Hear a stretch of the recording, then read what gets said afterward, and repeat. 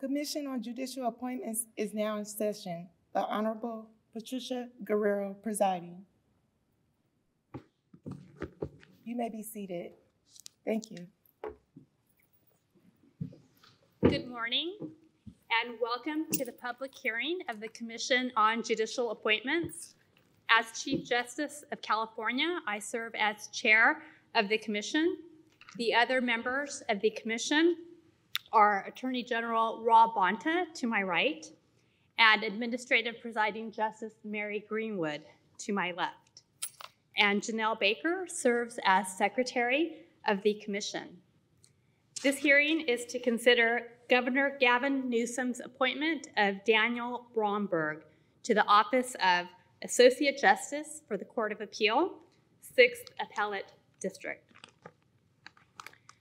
The Commission is in receipt of a letter from Governor Gavin Newsom appointing Mr. Bromberg to fill a vacancy created by the retirement of Justice Franklin D. Elia.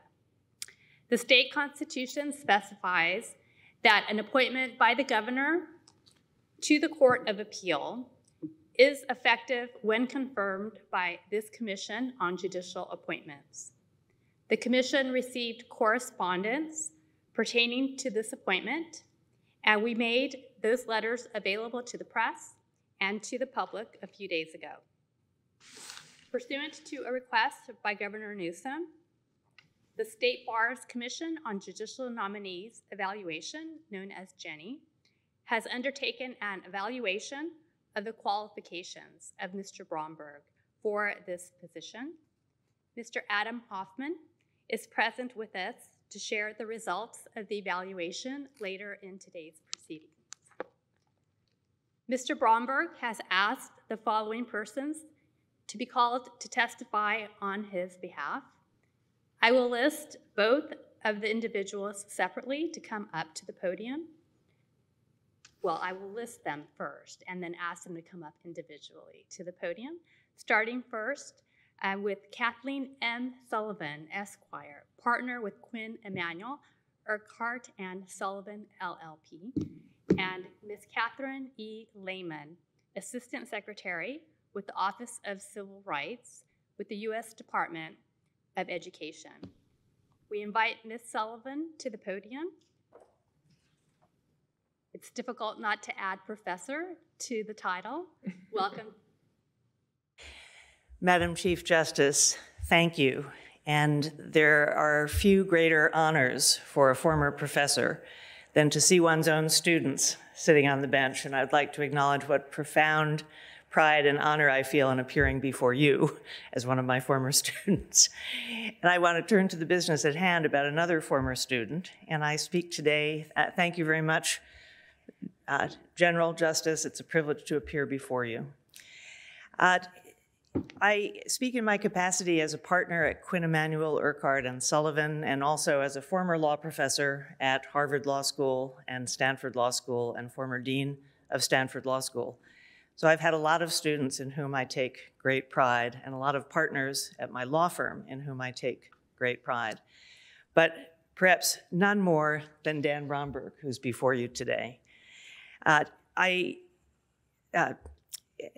Dan, just to put it simply, is one of the finest lawyers I've ever worked with in my 40-year career. And I believe he's eminently, indeed superbly qualified for the position on the 6th District Court of Appeal to which the governor has nominated him. I first met Dan when he was my student in local government law. Perhaps a clue early on that he was to take a great interest in state law and state constitutions, and eventually California state law and the California Constitution. I later followed Dan's career after graduation as he rose to an appellate partner with the Jones Day law firm in DC. And when I was asked to join Quinn Emanuel in 2005 after I finished my tenure as dean of Stanford Law School, and I thought, how will I do this? I need an experienced appellate partner to help. At just that moment, Dan's wife, Sophie, it turns out, had been offered a position, a great position at a tech firm in Silicon Valley, and Dan was looking to move to Silicon Valley, where my Quinn Emanuel office was located. When he got in touch, I was absolutely thrilled to recruit him to the position of my founding appellate partner in the Quinn Emanuel appellate practice. And I was thrilled when Dan and Sophie accepted the move to California for her job and now his. And Dan started the appellate practice with me. Dan was a wonderful partner and a joy to work with. He was indispensable to our building a superb appellate practice from the ground up. Based on our 15 years of practice together, I can state with great confidence that Dan has all the qualities essential in a judge on the California Court of Appeal. First, Dan will make a great judge on the Court of Appeal because he is intellectually brilliant. He can readily absorb and analyze the most complex legal problems and move with ease across multiple subject matters, across a range of the subjects that will come before him as a judge. Dan's writing is graceful, meticulous, and clear, and his briefs always showed great insight, deep learning, and astute judgment. Dan had careful regard in every case, not only for the specific facts in the record before him, but also to the context of the case, its broader historical and precedential and policy context. He could go into the facts of a case with care and precision, and yet also understood that the case was one in a stream of cases and had to be viewed from the perspective of the judges who would decide it as in that stream. Second, Dan will make a great judge because he has a deeply judicious temperament. He is principled and trustworthy. He is unfailingly civil, collegial, courteous, and considerate to all he works with. And he is exceptionally even-handed and fair-minded, crucial qualities in a judge.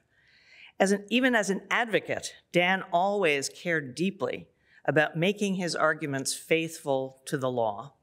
He never took liberties with the facts. He never overclaimed, and he always stated his opponent's position fairly. Third, Dan will make a great judge because he is deeply committed to public service. While in private practice, Dan devoted a great deal of his time and energy to pro bono work. We filed together a number of amicus briefs that Dan volunteered us for on civil rights and civil liberties and voting rights issues in an array of courts, both state and federal. And Dan also contributed his time while in private practice to the work of the American Constitution Society and the California Academy of Appellate Lawyers, to which he won a coveted and prestigious election by his peers. And Dan considered it, I know, even though he is an extremely modest person, an exceptional honor when he followed the call of public service to his position as Governor Newsom's Deputy Secretary of Legal Affairs. So, intellectual brilliance, judicious temperament, devotion to public service, I think those three pillars of a great judgeship are all well established and demonstrated by Dan's career. But finally, let me close by saying that Dan will not just make a great appellate judge, he will make a great California appellate judge. Now, you might have heard something about how he spent some time on the East Coast at Harvard and practicing in DC. But over the 18 years since he made the wise decision to move west to our beautiful state, he and his wife, Sophie, have raised 3 beautiful children, all present today, as Californians. And in fact, we had a debate before who was the most Californian, and we couldn't settle it. Not only have Dan and his family embraced their life in California with enthusiasm, Dan has devoted a lot of time to making himself a true expert in California law. He qualified for the rather prestigious honor of being a California appellate specialist to receive a certification. And I know that he will devote himself as a judge to his love of the law, his faithfulness to the law, and his particular love of California law and faithfulness to California law. So I know that Dan, again, he's a very modest person, but I can report, I know, because I know him well, that he considers it the honor of a lifetime to have received the governor's nomination to a position on the 6th District Court of Appeal. In short, I commend to you Dan Bromberg as a first-rate candidate for the judgeship on the Court of Appeal, for which the governor has honored him with the nomination, and I commend him to you with the greatest possible confidence and enthusiasm. Thank you very much for considering these remarks. Thank you so much, Ms. Sullivan, for so detailing in such an eloquent, articulate, and really a way that shows how personally well you know him and all of the qualifications that he has to serve in this capacity. And we're thankful to Sophie for the decision to come to California. We next invite to the podium Ms. Lehman. Madam Chief Oh, Justice. remotely. So this is a hybrid. Welcome virtually. Thank you for the opportunity to testify virtually. And Madam Chief Justice, Mr. Attorney General, Senior Presiding Justice, I am delighted to testify today in support of the governor's nomination of my friend, Dan Bromberg, to Associate Justice of the 6th District Court of Appeal. Dan was, as Dean Sullivan mentioned, Deputy Legal Affairs Secretary during the years when I served as Legal Affairs Secretary to Governor Newsom. And I will confess that when I was assembling our legal team during the transition to begin the governor's administration, I didn't think we could actually recruit Dan to come work with us. Dan was already legendary for his brilliant mind, his successful appellate advocacy, and his pro bono and public service commitments, including through supporting and developing other lawyers through the American Constitution Society. So I strongly doubted that the comparatively modest governor's office salary, even more modest, windowless tiny office in the not yet renovated horseshoe in the Capitol building, lengthy daily commute from the time before remote work, and demanding work to manage the range of legal issues impacting a new administration and enormous state would actually lure Dan. I have rarely, if ever, been more delighted to be wrong. Not only did Dan gladly join us in the work and gracefully and graciously take on any legal project, he thrived in it. And while I am confessing, I tested that thrive. I gave Dan some of our hardest projects, and even before the pandemic surprised and challenged us all, I asked sometimes impossible turnaround times and ridiculous briefing projects of Dan. You will be unsurprised that he never let the governor or the people of California down. Dan is and was an extraordinary colleague. His fellow justices will gain a peer who is in fact peerless. He is, as advertised, brilliant. More than that, Dan is generous, curious, kind, and astonishingly effective. And every bit as much as Dan is guided by legal excellence, he also hews, always, toward what is right. In every problem we confronted together, Dan drove toward what would secure the public good for Californians.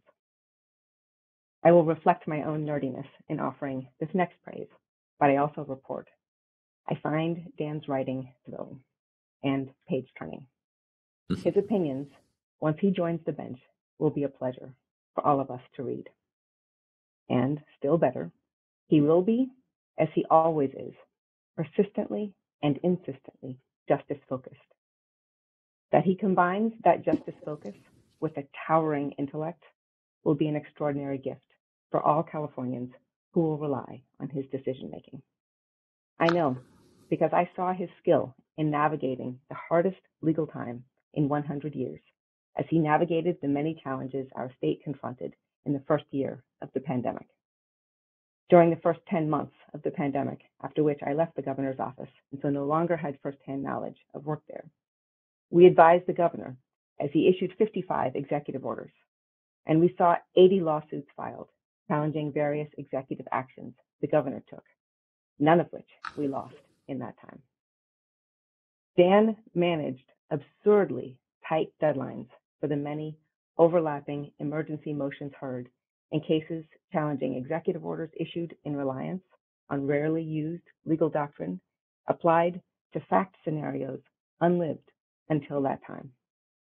Dan deftly managed developing complex law with hugely consequential stakes, often volunteering for more and harder work. In addition to steering us all toward safety in a deeply uncertain time, Dan's briefs were often beautiful to read, and his frequently complex arguments distilled to ready page-turners, making their logic intrinsically compelling. And in addition, Dan made time to mentor younger lawyers and to look after our team, developing their skills and promoting their competence in quiet supports that others could easily have forsworn. Never ostentatious, Dan didn't tell me he had taken it upon himself to mentor the team we were developing.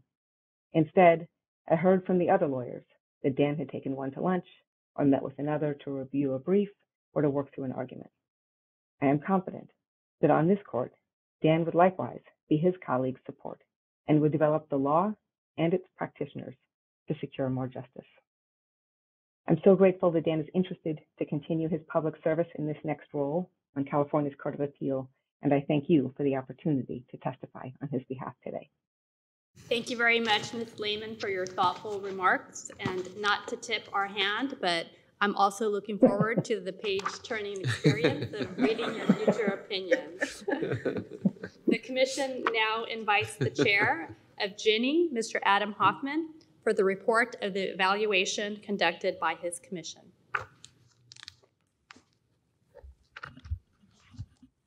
Good morning, Chief Justice Guerrero, Attorney General Bonta, and Presiding Justice Greenwood.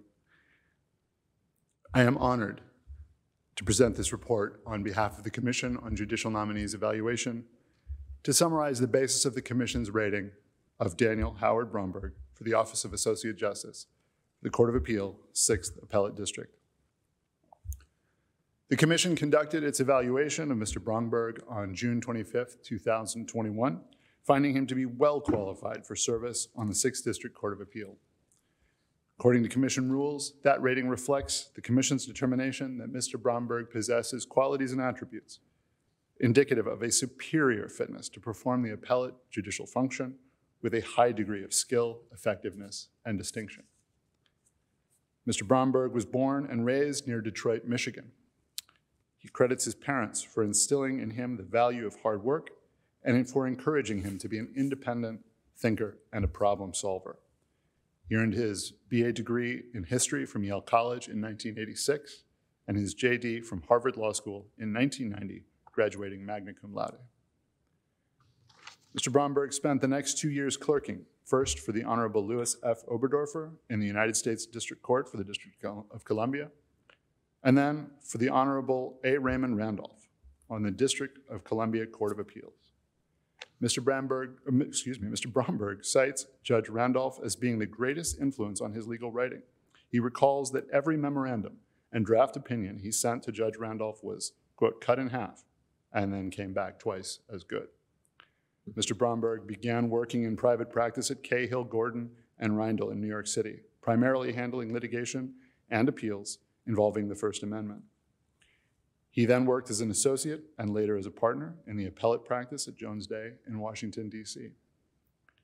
Mr. Bromberg's practice largely focused on employment, antitrust, and products liability before the federal courts, including the United States Supreme Court, where he drafted numerous petitions for certiorari and merits briefs. He also maintained an active pro bono practice representing nonprofit entities and civic organizations. In 2005, Mr. Bromberg moved to California to join Gwynne Emanuel, Urquhart, and Sullivan as a founding member of the firm's appellate practice group, where he became the firm's expert on writs and appeals in California courts. He also continued to maintain an active pro bono practice, including handling appeals on behalf of criminal defendants. Wanting to focus more on public service, Mr. Bromberg left Gwynne Emanuel in 2019 and took a position as a Deputy Legal Affairs Secretary at the office of Governor Gavin Newsom. In that role, Mr. Bromberg advised the governor and members of that office on a variety of legal issues and supervised cases litigated by multiple state agencies, including several high-profile, newsworthy cases relating to the significant policy issues confronting the state and the nation. Mr. Bromberg is currently the appellate practice leader at Pillsbury Winthrop Shaw Pittman. He is also a senior research fellow at the California Constitution Center at the University of California, Berkeley School of Law. And he teaches courses on appellate practice at the University of California, Hastings College of the Law. Mr. Bromberg's career as an appellate attorney has been marked by excellence. He is overwhelmingly praised by judges and practitioners. Those who responded to the Commission's investigations were effusive in their praise of Mr. Bromberg's gifted writing skills, intelligence, and demonstrated collegiality. All of this led the Commission to find him well qualified to serve on the Court of Appeal. Thank you. Thank you, Mr. Hoffman. We now invite Mr. Bromberg to the podium to present a statement if you wish and to answer any questions the Commission may have. Thank you, Madam Chief Justice. Mr. Attorney General, Presiding Justice, it's an incredible honor to be here today. And I want to express my profound gratitude to the governor for the confidence that he displayed in me in appointing me to a position as Associate Justice in the 6th District Court of Appeal. I also want to thank Adam and Catherine and Kathleen for the kind and really wondrous words that you gave. I can see from the somewhat quizzical and astonished looks from my children that they didn't quite recognize the person that you were describing. And to be perfectly honest, I don't as well. But it's certainly the person that I would aspire to be. And if I were on the bench, it is the person that I would hope to become. There is 2 corrections that I think I need to make. One, Mr. Attorney General, although I did supervise the COVID-19 cases, those were the result of an absolutely Herculean effort by the lawyers at the Department of Justice, and they are the ones who deserve the lion's share of the credit for that. Thank you. The second is greatest influence on my writing style. Judge Randolph is an incredible judge, and kickstarted my career as Judge Oberdorfer did, but greatest influence on my writing, I think, would be spending 10 years, 15 years with Dean Sullivan, one of the greatest appellate advocates of our time. You know, Kathleen, I can't tell you, I couldn't count the number of things that I've learned from you. What I will say is that every time I give a lecture and someone comes up to me afterwards and says, wow, that was just a great point, I've shamelessly cribbed that one from you. You know, today is Friday the 13th. And some people might think this is not the most auspicious day for a confirmation hearing, but that's not true for me because my mother was born on Friday the 13th. And although she couldn't be here today, technology permitting, I hope that she's watching along with my brother, my cousins, and my uncle. This is also a special day for me because tomorrow would have been my sister's 60th birthday. I miss her. I know she would have been happy to see this, as would my father, who passed away 2 years ago. You know, my father was a very accomplished attorney in Michigan. He was a real estate lawyer. In a lot of ways, I've spent my life sort of emulating what he did. Haven't really lived up to everything that he did because he was, you know, very, very accomplished. One thing he didn't do, though, was hold public office. He was very involved in charitable endeavors.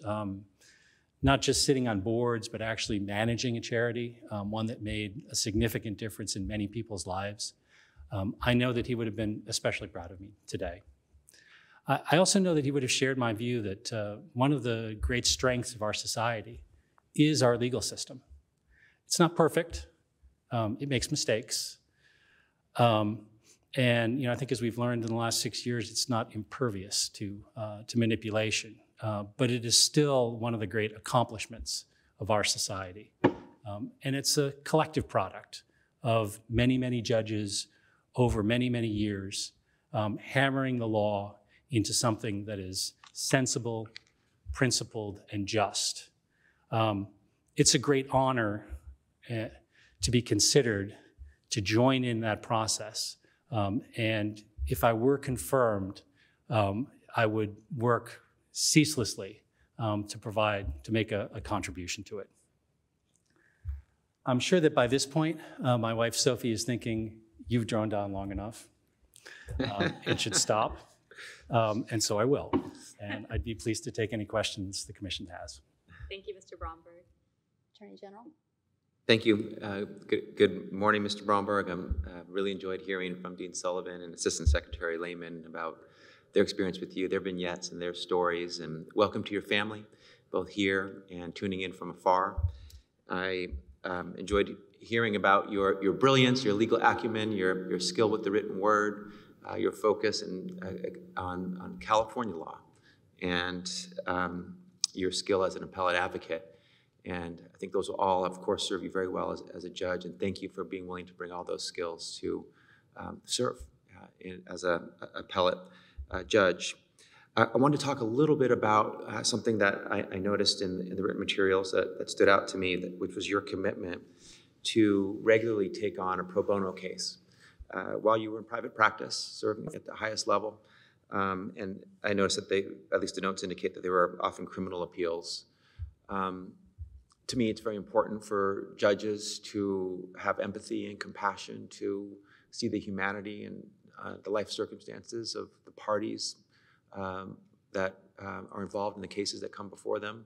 And pro bono work was always something important to me, I know important to you. So maybe just talk about why you did that. What was your why? And perhaps also a little bit about anything more broad you want to say about the bar and attorneys generally, and how they should see pro bono work in service.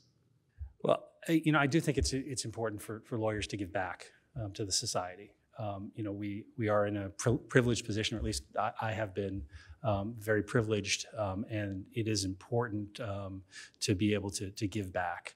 I've always tried to do criminal cases. I think the very first pro bono criminal case that I did, the fellow actually, I realized was my age, and in a lot of ways was not all that dissimilar, but had not had the same opportunities that I had and had made some choices that were not good ones. But I realized that but for the grace of God, that could be me, and I think that was an important thing. Some of the pro bono cases I worked on were opportunities to work on cases of incredible importance to the country, and I felt privileged to be able to work on them. So that's always been a very significant part of my practice. Thank you. Justice Greenwood. Thank you, Chief. So I have a question for you, but before I do that, I'm simply going to state, because we are on the record, so to speak, on behalf of the 6th District Court of Appeal, our gratitude to Governor Newsom for nominating such an outstanding candidate to sit as Associate Justice. I've been with the court for 5 years, and during that time period, I think there was maybe 4 months when we had a full contingent of justices. And I cannot tell you how excited, not to jump ahead, but I can't tell you how excited everybody at the court is, and really throughout the state, to see the courts of appeal moving to a place where we actually have the justices, so we can engage in what it is that we're called to do. Never, and can I say never with leisure, but without feeling so stretched. So I'm very grateful to the governor and to Mr. Cespedes for forwarding your name for consideration at this hearing. So with that, however, let me ask Ms. Sullivan and Ms. Lehman have spoken about the contributions that they think that you can make to the court, which are so impressive. My question is, what is it that you hope to contribute to the 6th District Court of Appeal and to the development of justice in the state of California? Well, first of all, I'm hoping that I'll be a good colleague. I'm hoping that I'll keep up with all the many opinions that need to be issued. I don't come in with a particular agenda. I've always been someone who has found things interesting that maybe others won't. And I think providing clarity to areas of the law that may not have been thought through. That's definitely something that, given the opportunity, I really would like to do. I was teaching, actually, I wasn't teaching at Hastings. I was teaching at Berkeley, and it wasn't appellate practice, it was California constitutional law. And to be frank, I actually wasn't really teaching it. I was sort of like a junior teacher with Professor David Carrillo. But one of the reasons that I took on that class was because I had learned a little bit about California constitutional law in the governor's office and realized really how little that was and wanted to learn more. There are some fascinating issues in California constitutional law, which I would really look forward to addressing. More to come. But I do think that it's very important for a judge to strike a balance between what I think Judge Oberdorfer was the first judge I clerked for would have described as between humility and courage. On the one hand, it's important for a judge to be humble, to realize that it's not always appropriate to say everything that you're thinking in an opinion, that sometimes your thoughts are not fully crystallized, and that you really should be waiting to do that. On the other hand, it is important that when those thoughts are crystallized, and when you see an injustice, that you have the courage to act. It's that balance between humility and courage that I think I will be trying to strike. Well, I can say that there's a great deal of excitement about your background as an appellate specialist, and also your background in civil and constitutional law, which would be tremendous additions to our bench. So along with, as you mentioned, humility and collegiality. So I have no further questions. Thank you, Chief. Thank you. Thank you, Mr. Bromberg. I also would like to echo the welcome to your family, those here in person and those watching remotely. You mentioned a quizzical look. I take it as not quizzical. I think they know you probably better than we obviously do, but it's admiration also. So thank you for being here as well.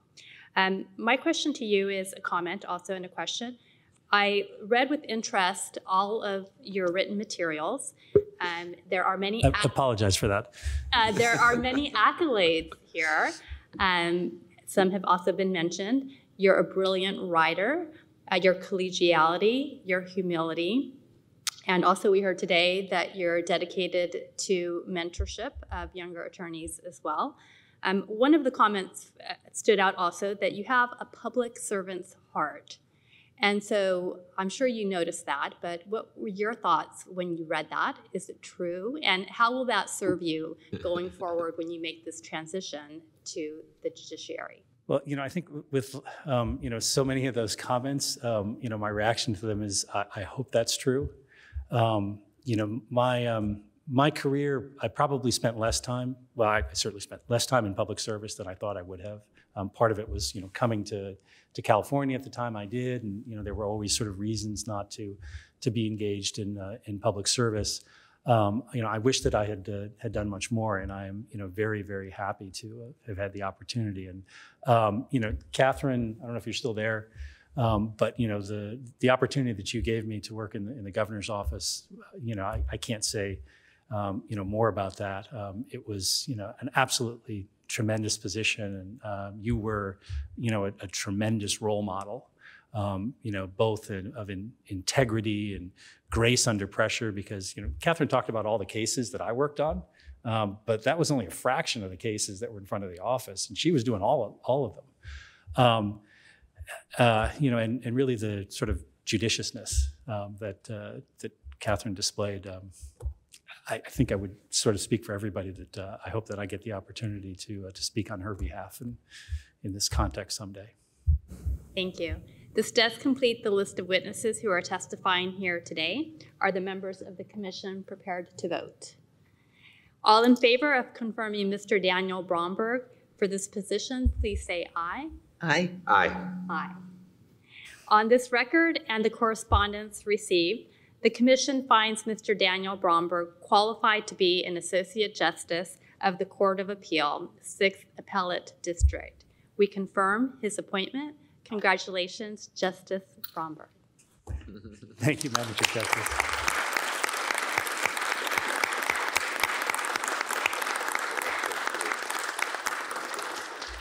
That does conclude the formal portion of this hearing. We're adjourned, and Mr. Bromberg will be sworn in and take his oath separately, but we do invite you to make any comments, additional comments, if you wish. I mean, I think I've spoken enough, but thank you. Thank you. This concludes the COJA hearing. Thank you all.